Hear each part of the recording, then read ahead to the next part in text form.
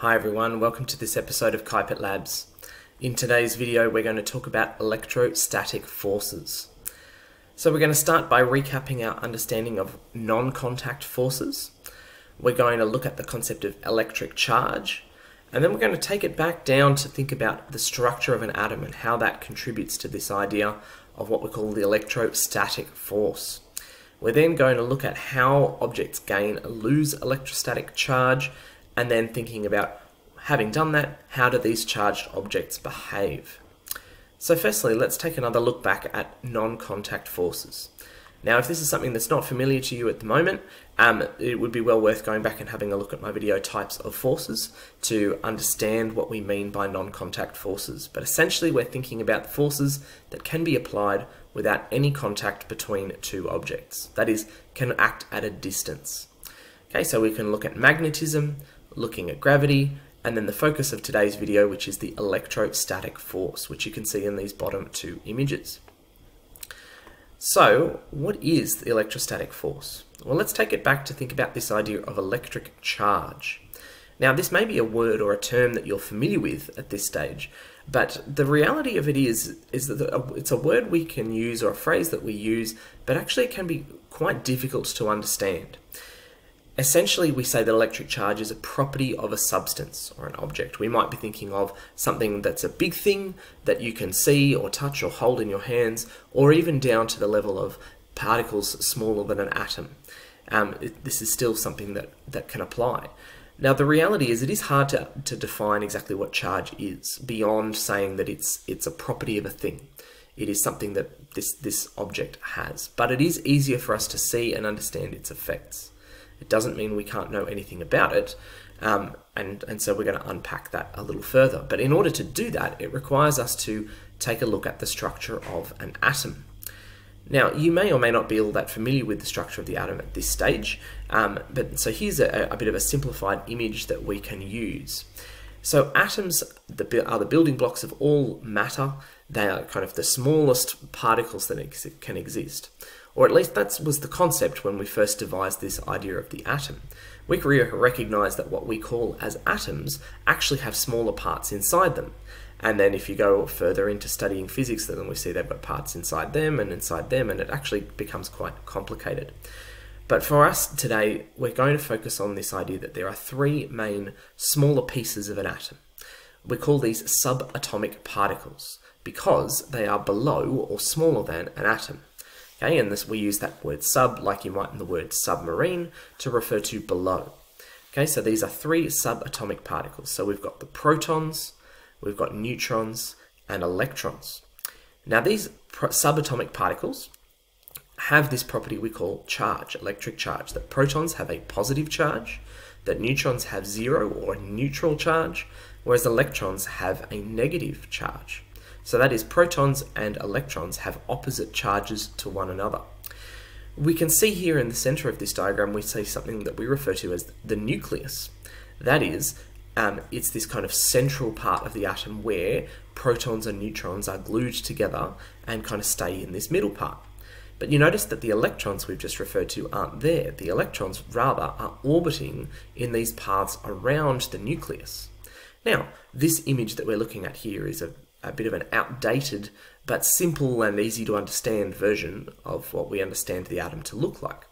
As we go further in your understanding of science, that we will add more detail to this and see how it's actually a bit more complex than this. But for now, this works for our purpose.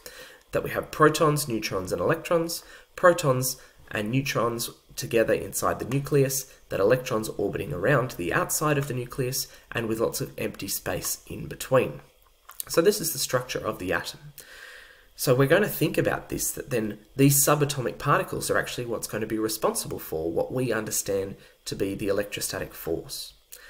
And so when we're thinking about that, we're saying, okay, let's think about it in terms of what these charged objects are like.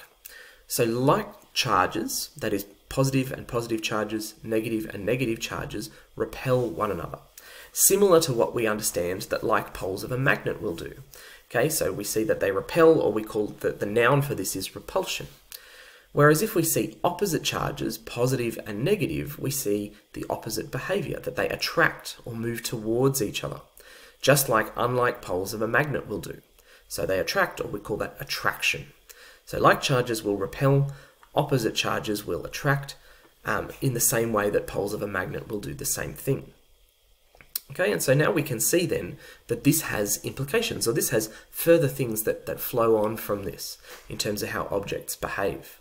But how do we get these positive or negative charges for big objects that we're dealing with? And so let's look at now this example that we have here, where we've got a cloth and a plastic rod. Now, what I've got on this image here is lots of little pluses and minuses to represent that there are lots of positive and negative charges on both of these objects at the start of this situation here.